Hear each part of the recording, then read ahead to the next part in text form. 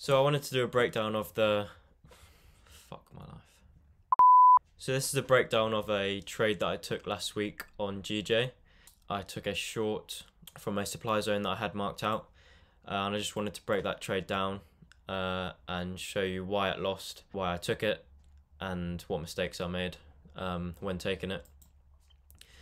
So this is the zone that I had drawn out here. I'm on the 30-minute time frame, and I have this supply zone marked out.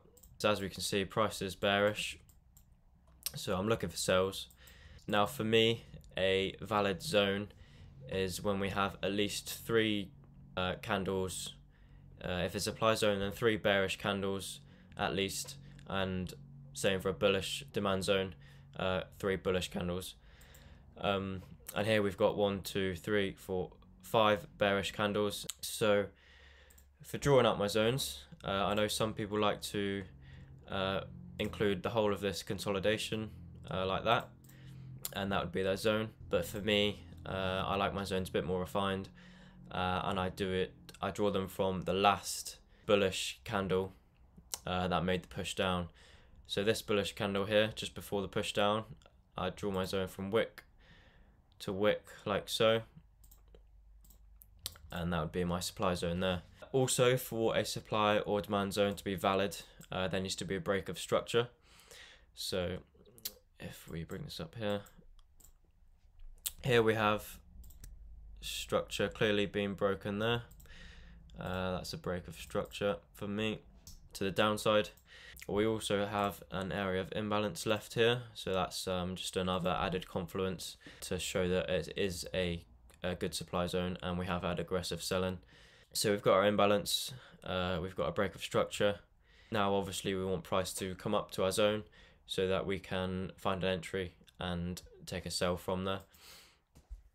We have price coming up here. If I just replay this, and I'll jump to the 15-minute, and if I play price forward a little bit, we have price coming up to our zone. However, it's moving very aggressively rather than what I'd like to see, which is price come up like this, and as we approach our zone, just starts to slow down, slow momentum, and then tap into our zone before it sells off. However, we didn't do that. Price just came straight up, and for me, price moving up to my zone aggressively like this would invalidate my zone. So I'd no longer be looking for a trade from this zone unless we had some break of structures to the downside on the lower time frames, and then I could get in that way. But for the most part, this would invalidate my zone, so I wouldn't be looking for a trade. However, if we go down to the 5-minute and play price forward, we can see this perfect evening star candlestick formation here with these three candles here. And this is why I took the trade, because for me this is an entry signal, well, for a sell trade anyway, an evening star candlestick formation pattern. I know, like I said, this zone would be invalidated because we had this very aggressive move up to my zone, which indicates that it's much more likely for price to just break. However, since price did print this perfect candlestick pattern, that is why I took the trade. So I did take a sell when this bearish candle closed. I entered there and I had about a 20 pip stop loss just above my zone like that, and then I was targeting a 1 to 3. So basically just back down to this support and resistance zone here. So like I said, technically I shouldn't have taken this trade. However, I did see that perfect candlestick pattern and thought that I'll enter, as it was a very good signal. If it was a weaker signal, or this bearish candle closed a little bit higher, I wouldn't have entered. However, just because it was such a good formation, that is why I chose to enter.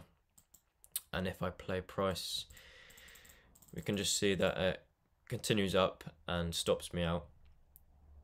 It does eventually continue higher as well, but yeah, price stopped me out, and that is exactly why I should have stuck to my rules and not taken a trade, seeing as price came up to my zone so aggressively.